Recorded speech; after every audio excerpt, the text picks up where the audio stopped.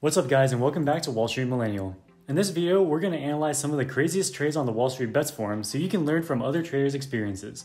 If you like these videos, don't forget to smash the like and subscribe buttons. Also, if you have any crazy trades to share, leave them in the comment section below. With that being said, let's get into the video.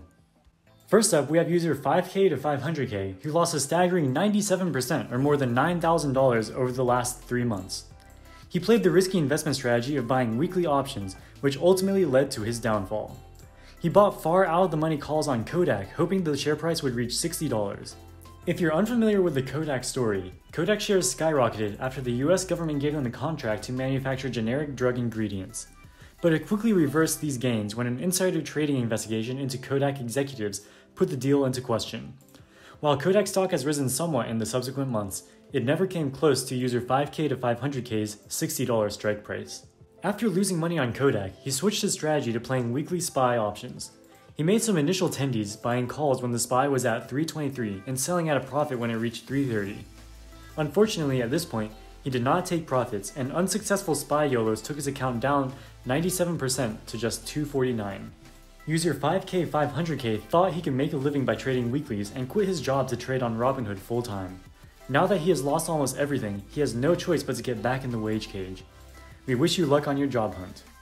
Next up, we have user Duo20 who made an epic 320% or $112,000 gain in the past week alone. He made these gains by buying calls on two of the hottest Wallstreetbets stocks, Tesla and Palantir. Tesla stock has skyrocketed this past week as index fund managers have been forced to buy Tesla stock after its recent inclusion into the S&P 500 index. Tesla's market cap has recently surpassed $500 billion, which has turned Elon Musk into the world's second richest man. He now has a net worth of $126 billion, surpassing Microsoft founder Bill Gates. Duo bought calls on Tesla, which multiplied the move in Tesla stocks many times. He also bought calls on Palantir. Palantir stock has been on a straight line up after its IPO just a couple months ago. Palantir is a data mining company whose software is used in a wide variety of applications. The CIA, for example, uses Palantir software to track terrorists, while industrial giants like Airbus use it to manage their supply chains.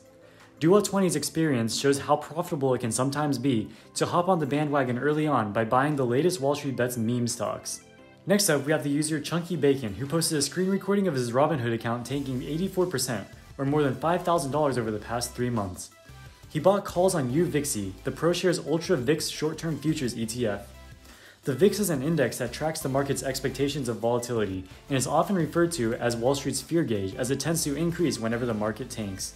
For example, during catastrophic economic and political events like the global financial crisis and the Greek debt crisis, the VIX skyrocketed as investors thought the market could go significantly lower.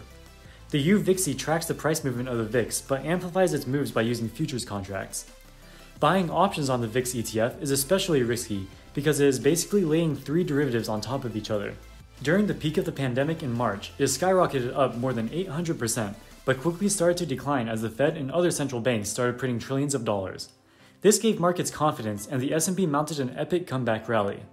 This pushed the VIX lower and caused Chunky Bacon's VIX calls to expire worthless. This ultimately led to his 84% loss. Alright guys, that wraps it up for this video. As always, we thank you for your support. Wall Street Millennial, signing out.